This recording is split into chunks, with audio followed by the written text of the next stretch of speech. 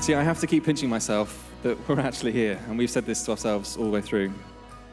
I feel extremely lucky that we found each other, and find it funny, but also extraordinary to think that we used to run around the playground when we were 4 years old, and we didn't know who we were or who we'd become.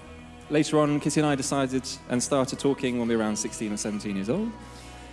Just before she was off to rugby, Kitty told me, when she took the first step, that she told me that you'd like me. God knows why, but instead of saying the same back as a 16, 17-year-old saying, oh yeah, I like you too, I told you that I was flattered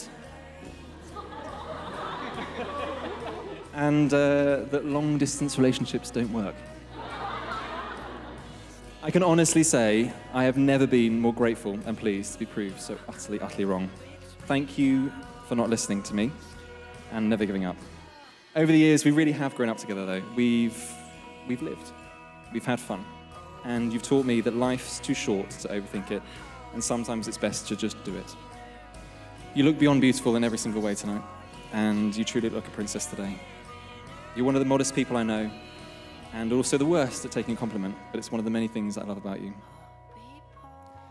You're my best friend, my inspiration, my driving force, my adventurer, my laughter and my home. And I can't wait to explore the rest of our lives together.